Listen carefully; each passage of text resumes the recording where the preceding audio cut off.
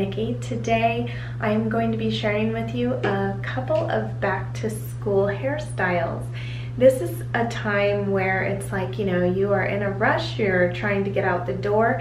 The last thing you want to do is spend 30 minutes doing hair. So my tip is to get a few hairstyles under your belt, and ones that you're just your go-to hairstyles, and a couple of cute bows or headbands, something very simple.